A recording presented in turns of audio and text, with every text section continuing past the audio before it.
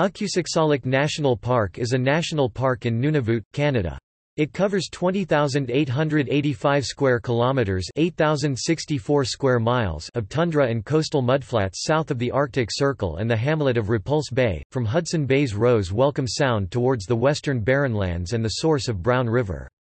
The park surrounds Wager Bay, a 100 kilometers (62 miles) long inlet on the Hudson Bay. Although the smallest of Nunavut's 4 national parks, it is the 6th largest in Canada. Its name relates to steatite found there. Ukkusiksalik means, "where there is material for the stone pot", from ukkusik, meaning pot or saucepan like kulik.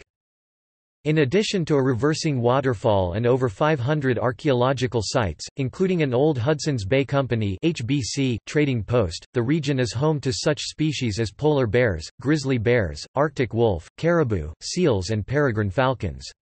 Vegetation in the park is typical low tundra, with dwarf birch, willow and mountain avens. Scattered patches of boreal forest can be encountered in river valleys. The park is uninhabited now, but the Inuit lived there from 11th century to the 1960s. Remains of fox traps, tent rings, and food caches have been discovered in the area. The Hudson's Bay Company had an operating trading post in the area from 1925 to 1947. The park was created on August 23, 2003, becoming Canada's 41st national park, and the 4th in Nunavut. It can be reached from the nearest communities of Baker Lake or Repulse Bay by plane or boat.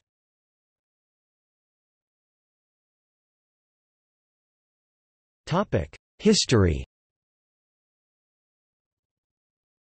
Little is known about Wager Bay's early history, as until the 19th century the area was inhabited by Inuit who traditionally passed down their history by word of mouth. There is, however, a remarkable quantity of stone relics, mainly tent rings from Thule people, Inuksut, caches and shelters which provide evidence that the coast of Wager Bay has been inhabited for thousands of years.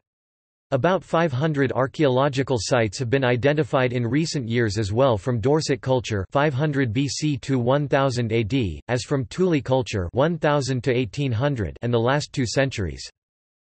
Barrenland Inuit or Caribou Inuit were not a homogeneous tribe, but families of quite diverse groups. Ukkusiksalik from Back River and Hayes River regions. Ivalingmiut from Repulse Bay region. Carnermiut from Baker Lake and Chesterfield Inlet regions. Netsilik Inuit Inuktitut doesn't have e and o from around Kugarik and Talayok.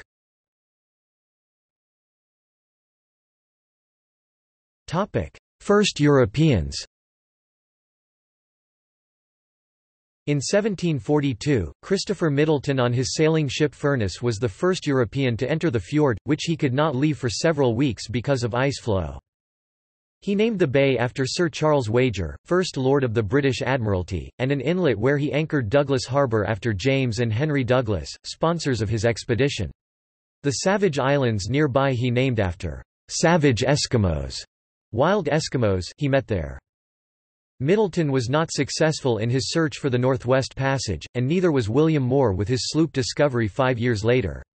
As the region was too remote and thought to be useless, the bay was not again recorded or visited for more than a century. In the 1860s, American explorer Charles Francis Hall's 2-masted ship Monticello reached Rose Welcome Sound in 1864 while searching for John Franklin's lost Northwest Passage expedition of 1845 and had to overwinter at the mouth of Wager Bay. In 1879, another American expedition led by Lieutenant Frederick Schwatka searching for John Franklin passed nearby Wager Bay by land. The region eventually became recognized when the fur trade started there at the end of 19th century.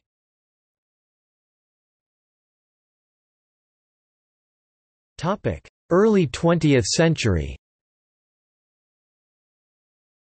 At the beginning of the 20th century, the Canadian government showed an interest in the Wager Bay region and sent geologist Albert Peter Lowe on Neptune in order to establish Canada's sovereignty over the Arctic North. At nearly the same time, in 1900, the American whaler George G. Cleveland, working alone, established a whaling station near the entrance of the bay, that operated for the next 4 years.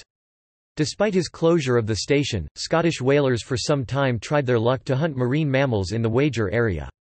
Large iron harpoon heads and other remnants are still found on the Savage Islands. In 1910, the Royal Northwest Mounted Police (RNWMP), precursor of the Royal Canadian Mounted Police, set up a police post at Wager Bay Coast, near Savage Islands. A police boat wreck, in a small inlet on the southeast shore of Wager Bay is testimony to the brief presence of police there. In 1915, George Cleveland set up a temporary—and the region's first—trading post, near the mouth of Wager Bay. In 1919, Cleveland, now working for the HBC, again set up a trading post in the mouth of Wager Bay. It was transferring building materials for the establishment of the Repulse Bay HBC post. Situated at a favorable location at the northern end of Rose Welcome Sound, this post became important for the company's intention to expand their business towards the north. Alongside these local activities, the Hudson's Bay Company, during the first years of the 20th century, made great effort to get the fur trade under control. They started to build up a large and dense network of posts from the barren lands of northwest Hudson Bay to the northern coast of the continent. According to those plans, a post at the outermost edge of Wager Bay should play a key role. That new post was meant to include the Ukkusiksalik area to the Back River estuary, 250 kilometers (160 miles) to the northwest, into the company's strategy, thereby, if ever possible, preventing commercial activities of competitors, Réveillon Frères, operating from their Baker Lake base.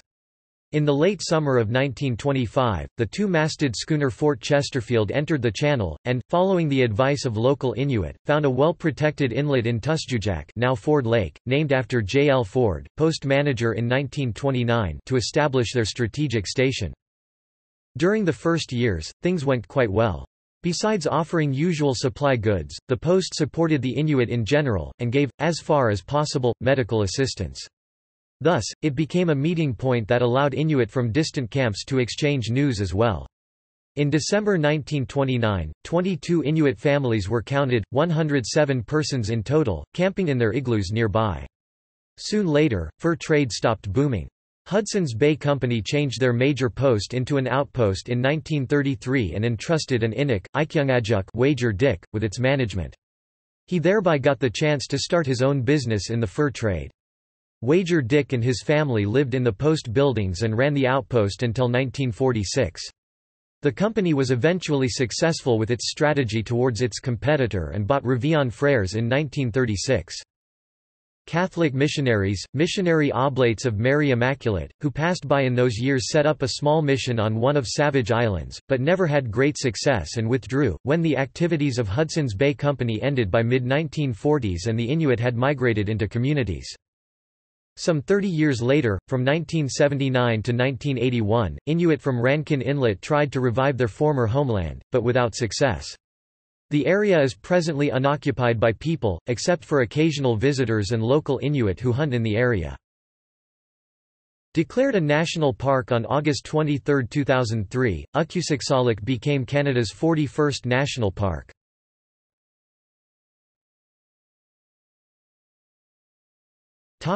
Landscape. At Hudson Bay's northwest corner, some 200 kilometers (120 miles) northeast of Chesterfield Inlet, near the Capes Fullerton and Kendall, is the entrance of Rose Welcome Sound, which extends northwards between the barren lands of the Kivalliq region, meaning border of the land, and Southampton Island to Repulse Bay, where there is a settlement of that name, situated at the Arctic Circle. Wager Bay is an inlet of Rose Welcome Sound, pretty much in its geographical center, near Cape Dobbs. Wager Bay is the core of the national park. Its entrance is a rather narrow bottleneck. It is more than 30 kilometers (19 miles) long and approximately 4 kilometers (2.5 miles) wide at its narrowest spot. The tides rise and fall up to 8 meters (26 feet) and currents are extraordinary and cause large accumulations of ice masses during most of the year, often preventing the passage of watercraft. During early summer, the rising flood water washes large quantities of drifting ice and icebergs into the bay. These accumulate during ebb tide, close the bottleneck like a cork and may stay for hours or even days. In some places, Wager Bay is more than 250 meters (820 feet) deep. The fjord is up to 35 kilometers (22 miles) wide and almost 200 kilometers (120 miles) long, extending northwest into Kivalliq Barrenlands. It reaches latitude 66 degrees, therefore some 40 kilometers (25 miles) from the Arctic Circle. Even at its western end, tides are impressive. Between Wager Bay and the 2 kilometers (1.2 miles) wide Ford Lake, Tustujak in Inuktitut, so-called reversing falls occur. In Canada, only 3 of those phenomena are known: reversing falls in New Brunswick and Barrier Inlet, Hudson Strait, Nunavut are the others. The strongest ones are in Norway, 30 kilometers (19 miles) east of Bodo, Nordland. They are called saltstraumen and considered world's strongest tidal currents. The soil of the area is characteristic of the Canadian Shield.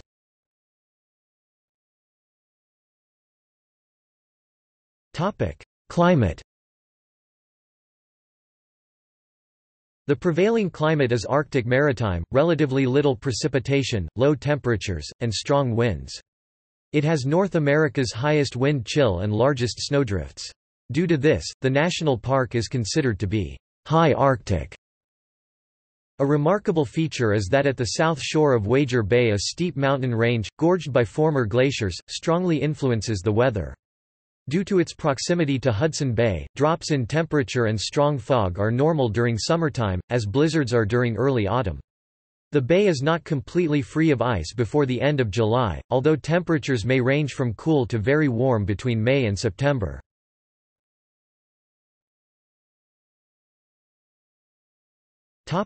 Fauna. According to actual zoological research, there are 16 species of mammals in the park. At Wager Bay's south shore is a large polar bear denning area. Therefore, in July and at the beginning of August, polar bears can be observed, from a boat, on floes, on islands or swimming from close up. Caribou Rangifer tarandus and curious Arctic ground squirrels Spermophilus perii come close to Sila Lodge. More rarely seen are the shy lemmings Lemmus sibiricus. Due to their camouflage, Arctic foxes Alopex lagopus and Arctic hares Lepus arcticus, are not easily spotted but are most likely seen when fleeing.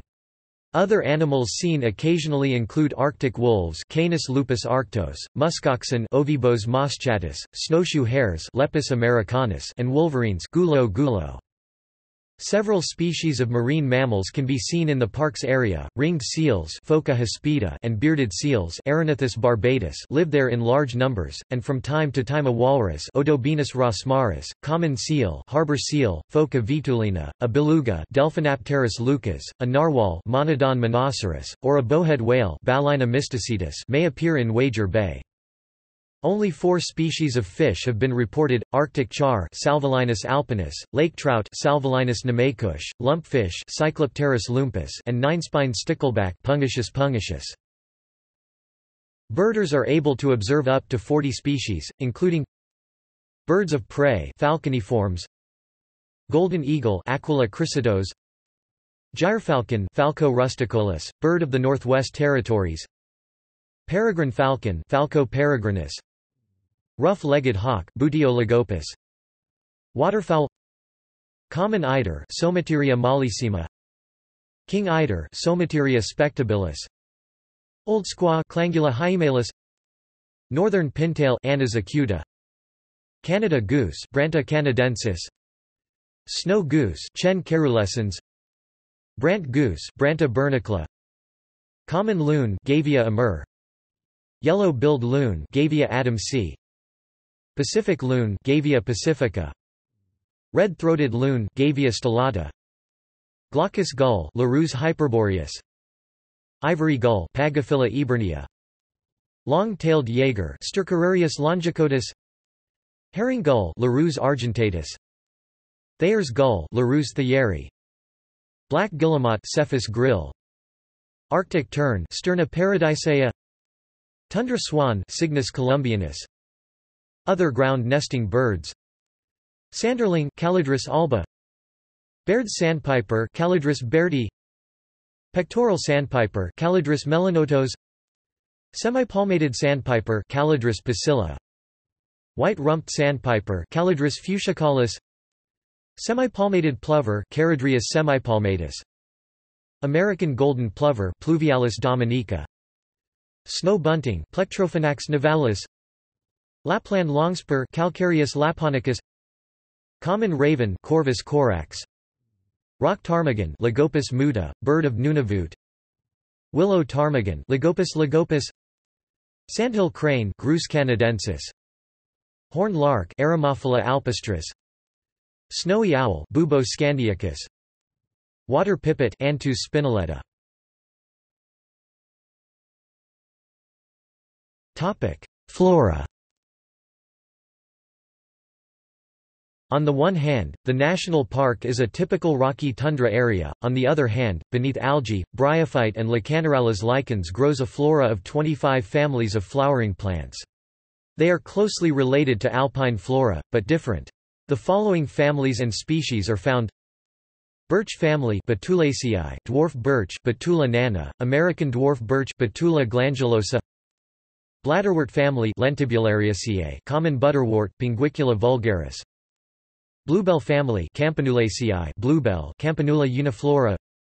Borage family Boraginaceae, sea lungwort Mertensia maritima.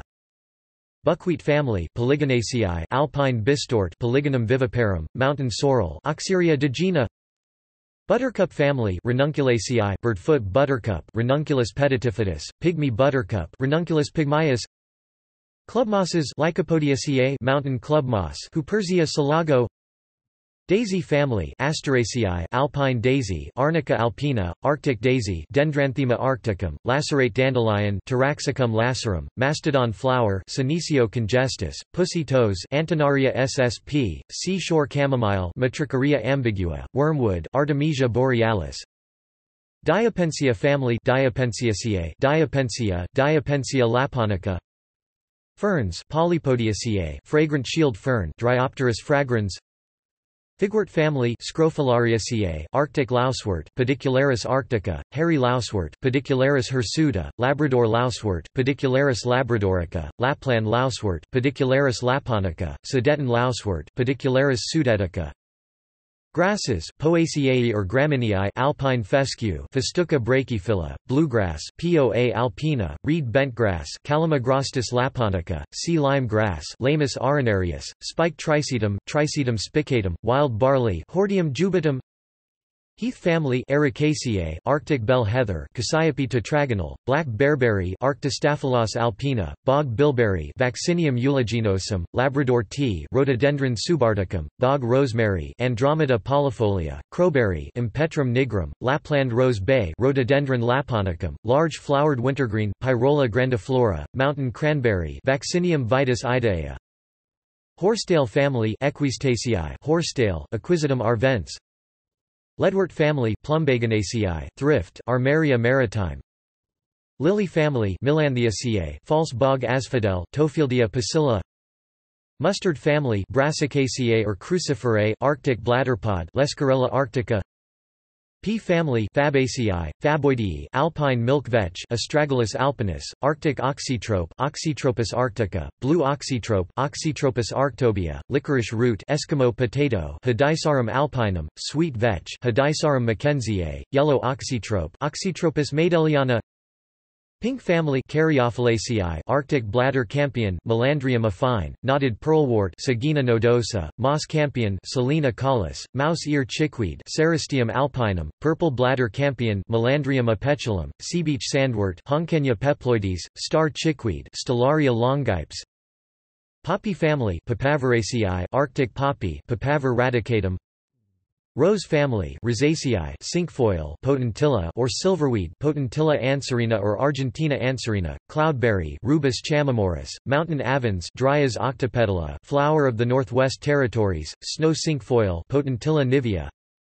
Saxifrage family Saxifragiceae, saxifrage bulblet saxifrage Saxifraga cernua, golden saxifrage Chrysosplenium, grass of Parnassus Parnassia, prickly saxifrage Saxifraga tricuspidata, purple saxifrage Saxifraga oppositifolia, flower of Nunavut.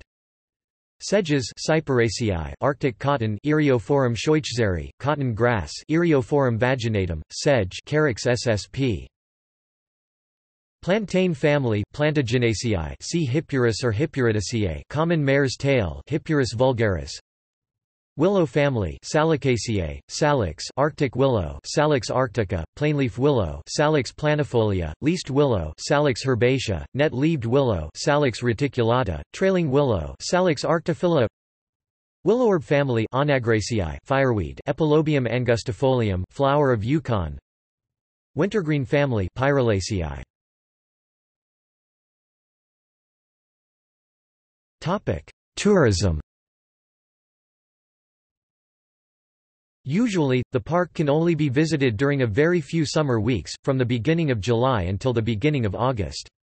Before that, Wager Bay has too much ice to be visited by boat, and in the autumn the Inuit say, "During summertime, you may watch polar bears. Afterwards, they will watch you." The place can be reached by a hired plane. Usually one would depart from Baker Lake, about 350 kilometers (220 miles) away, where scheduled flights arrive from Rankin Inlet. One can also approach by motorboat from Repulse Bay, where Parks Canada runs a station, but due to possible problems with ice this might take longer and therefore will only be considered by explorers or movie teams who have to bring a lot of equipment. The only airstrip in the park is at the Sila River on Wager Bay's north coast. In 1987, Inuit from the area built Sila Lodge at this location. The lodge was opened for a few weeks during the summertime to allow nature enthusiasts to stay in the area. Due to the high expenses of the flights, the lodge has been little used since 2002. From Sila Lodge, guided tours were offered, for instance boating tours to the Wager Bay Islands, or to Ford Lake across the Reversing Falls, to the former Hudson's Bay Company outpost, or walks to the surrounding area, where one would find impressive relics of earlier settlements, such as Tent Rings, Carmack and Inukshuk. The site can be used as a starting point for backpacking trips, but with suitable precautions taken for polar bears in the area.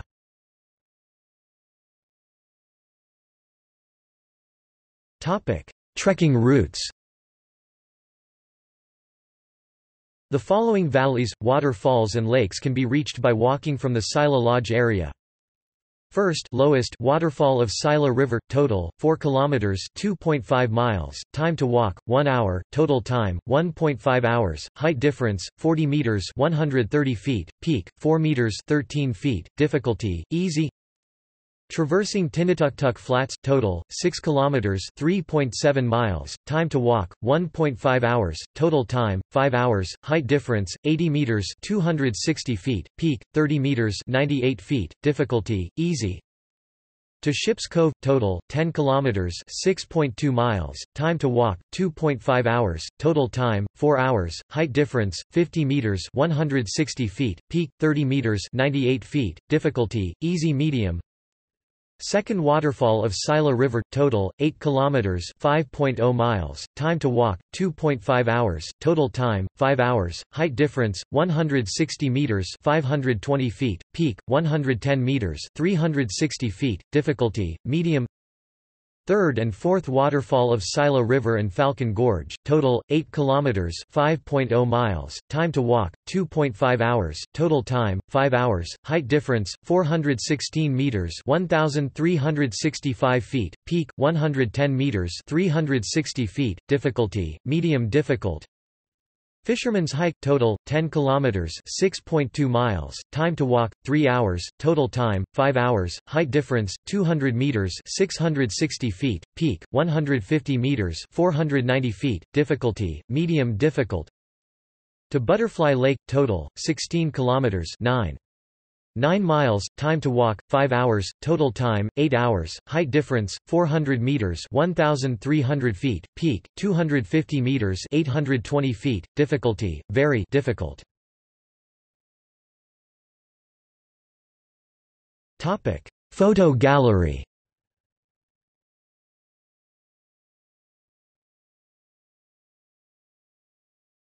Topic: Books. Nunavut Handbook, Iqaluit 2004 ISBN 0-9736754-0-3. Wak, Ansgar, der Polarbar Kam Spat Abends, Skizen von der Wager Bay, Pendragon Verlag Bielefeld, 2002 ISBN 3-934872-22-0. German. The Polar Bear Came Late at Night, Sketches of Wager Bay. There is no English edition of the book.